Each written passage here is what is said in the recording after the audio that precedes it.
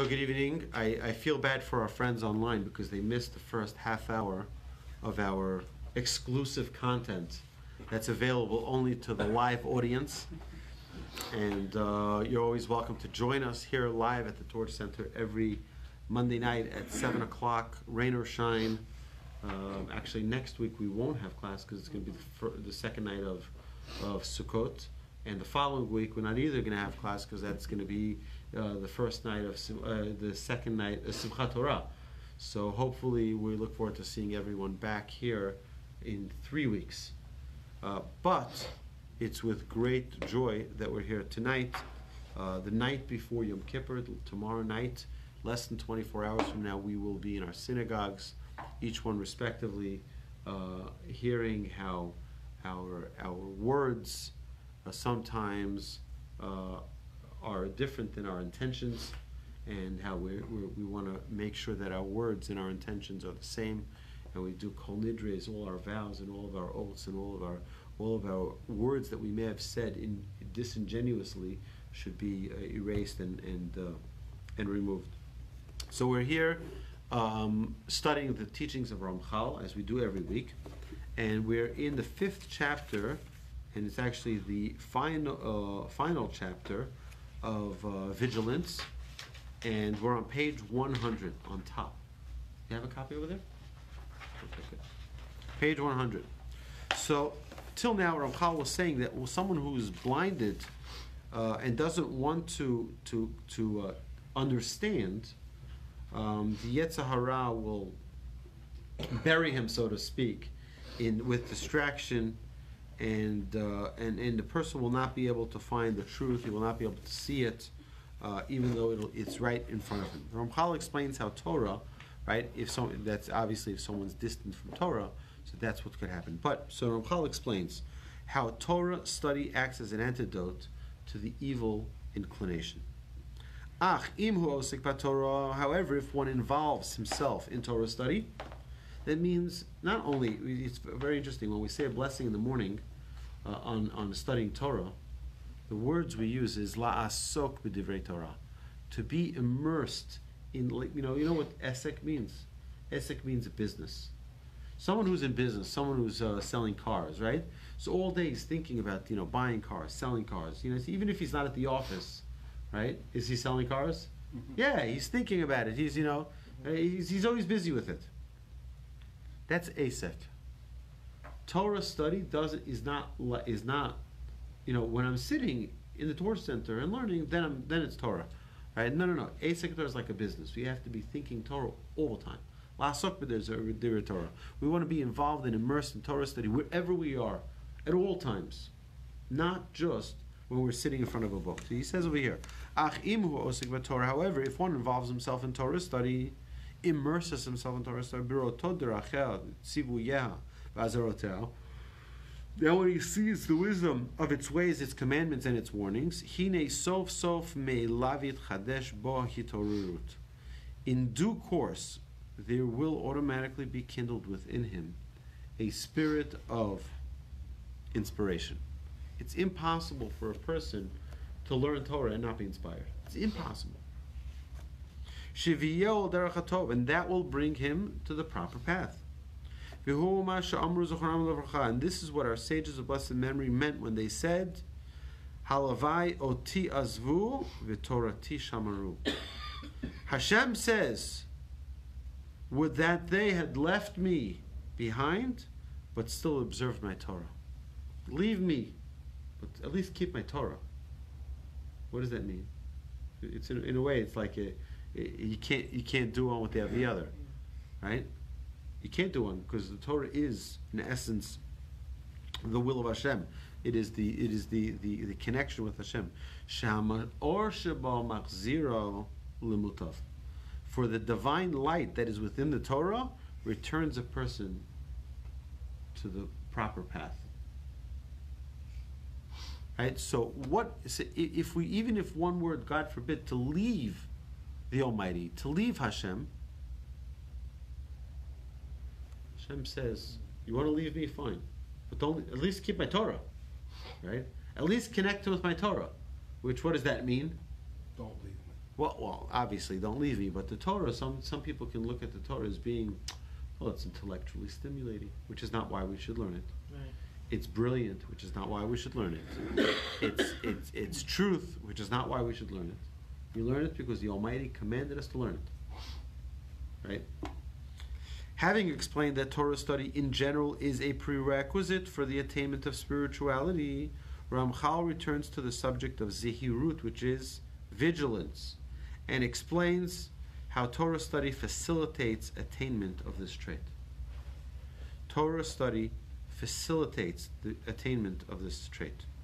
Now, included in this requirement to set aside time to study Torah, which we mentioned last week, is that not only to learn Torah and to study Torah, but to have a set time every single day for the study of Torah, even if it's just 5 minutes. Have a set time, which is unshakable, unbreakable, disturbed, uninterrupted. Gam kein kvius ha'itim al cheshbon ha'ma'aseh v'tikuno is also the setting aside for setting aside the study of Torah, setting aside time, it is also setting aside the times for an accounting of one's deeds and how they can be corrected. For this is the essence of Zehirus. Zehirus means to be watchful, to be careful. Right? If we don't look after our ways, if we don't look after our actions, then we don't know what to be careful of. We don't know, right? We don't really know what we're doing. Right? If we take an accounting of our day yesterday, so you start thinking, well, I probably could have done that a little bit better. I could have been nicer to that person. I could have been more patient to that one. I could have been more kind. I could have been more giving. Right? I could have been more humble. I could have been less arrogant. Right? All of these different. I could have been more patient and gotten less angry. Just think of the things that go on. But if a person doesn't evaluate and go over it again, then what happens? He'll do the same thing. We'll do the same thing, make the same mistake, exactly like they did in the past. As I have written above, but even aside for all this, the time designated for Torah study and introspection, whatever free time remains for a person from his business matters, if he is a wise person, he will certainly not waste it. Rather,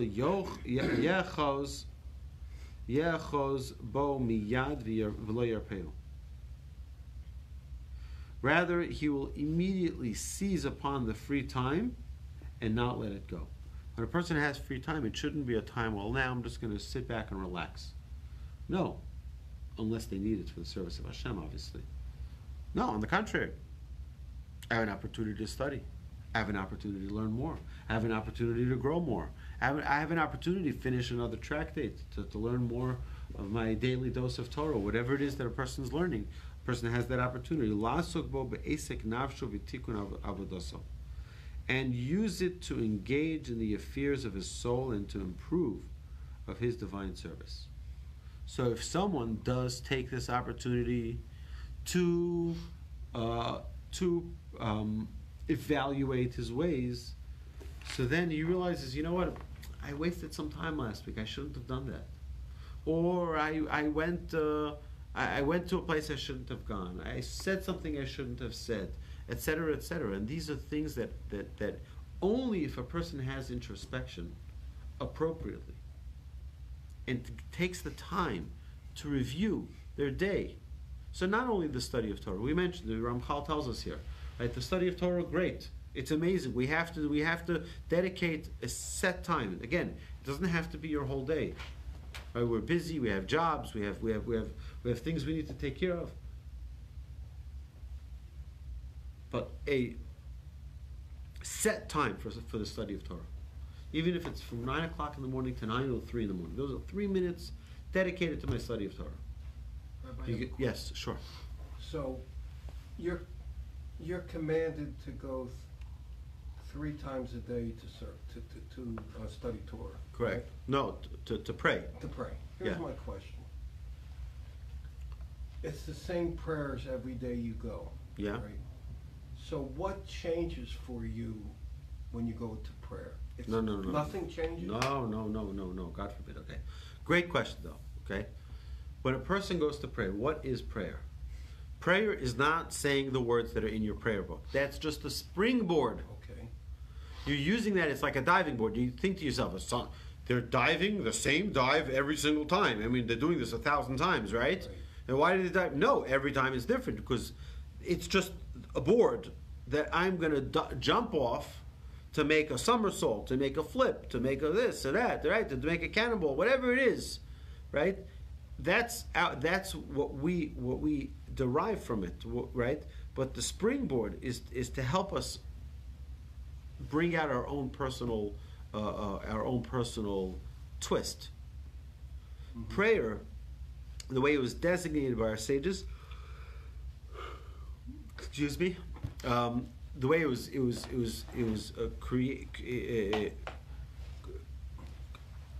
put together by the men of the Great Assembly, was to touch all of the points necessary for us to receive heavenly mercy, to get a good judgment from the Almighty. And all of us have our separate. But there's another part of prayer, which is each of us praying our own personal prayers, each one of us asking our own personal requests, right? Each one of us talking from our hearts. It says that Ezohi Avodah Belev. What is the service of the heart? Hevi Omer Zehu Tefillah. Talmud says, you know what that is? You know what the service of the heart is? Prayer. It's not just reading words. That anybody can do. What prayer really is talking with our heart.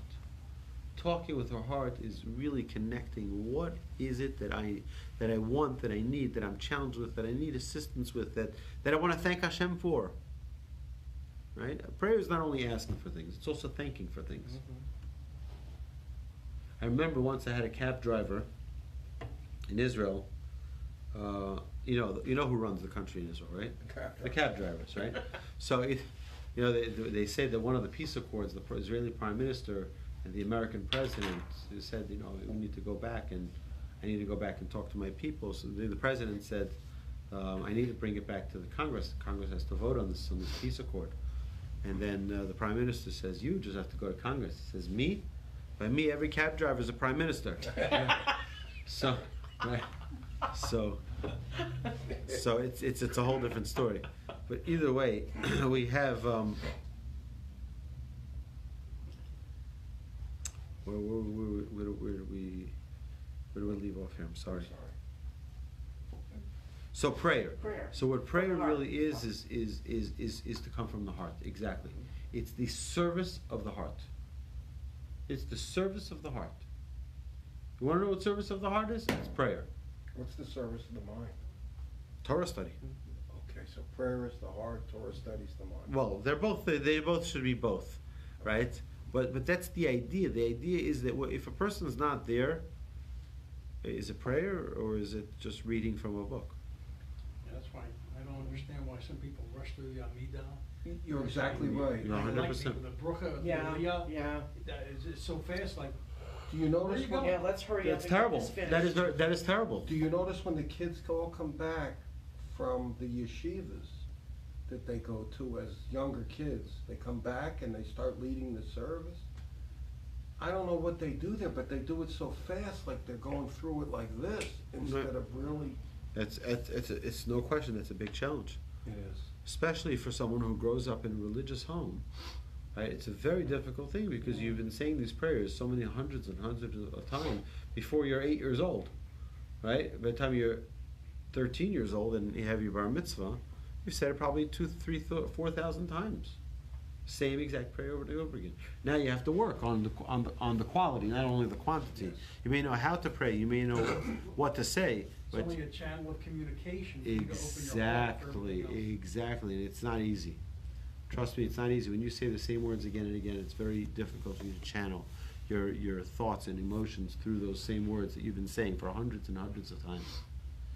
Right? It's like we mentioned this before the past recently, right? When someone the first time they say "I love you," right, to their significant other, right? It's a whole thing. You got to prepare yourself. You got to just like get ready. You have to be ready to say this, right? It's like you plan it out, and you like, it's like, okay, today might be the day. I might say I love you, right? And you're getting ready for it, right? What happens 5 years later? You said I love you about 25,000 times, right? Hopefully, the couple once came to the rabbi, and the wife says, my husband doesn't love me anymore. I want a divorce. The husband's looking, he's totally so shocked, he's surprised. The rabbi's like, maybe we'll talk about this privately. So he sits with the wife, and she says, he doesn't say I love you. He hasn't said I love you in 6 years. It's like, it's crazy. So the rabbi goes to the husband, and he says to the husband, your wife says you haven't said I love you in 6 years. She thinks you don't love her, and she wants out. He says, what are you talking about? He says, I told her when we got married I love you, and if anything changes, I'll let you know. Right? Right? Obviously that doesn't work. Right? Obviously no relationship. No, it's not a good approach at all. Right? It's a terrible thing, right? A person has to say I love you, and you have to say express your appreciation, particularly to the Almighty, and especially to your spouse. Right? Good luck being happily married without having said that the way it should. It's funny because you mentioned shtisel before, right? So he says at one point, he says, "You think I told your mother I love you?" Right? Right. So, but the truth is that yes, it should be said. It's like golden tevye. Right. See, it should be said, and it should be with not being said. It should be felt. It should be an expression. It should be an emotion. There should be a passion that's behind it, and not just words. Not implied. And not implied for sure. So these are things which are very, very fundamental, and this are things that could very easily be overlooked. Sadly, they could be overlooked too easily by our in our world that we're living in. We take things for granted, right? How many times? Anybody here ever get a new car? Yes, because we're all driving cars, right? I assume that you got it at some point. It was new to you, right? And you imagine the first time you get it, it's like, wow, this is pretty nice, right? It's really a nice car. It's like it's comfortable. I'm really grateful. Thank you, Hashem. Thank you so much, right? And then how long does that last for? About a day. A day, 2 days, 3 days, maybe a week, maybe a month, right? And after the month, it's like, is that the new one? Is that the new one? Maybe I should have waited a month. Maybe I should, right? Right? This is crazy, right? So that's what we're when we're talking about a proper prayer. Proper prayer means to feel that connection, not to just say the words. Saying the words, anyone can say the words. It's not about saying the words. It's not about puppetry. It's about real connection, deep connection. So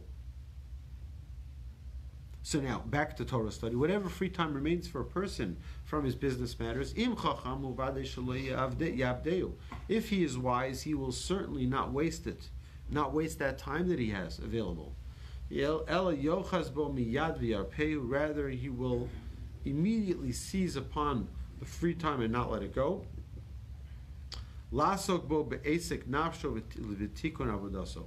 And use it to engage in the affairs of his soul and the improvement of his divine service.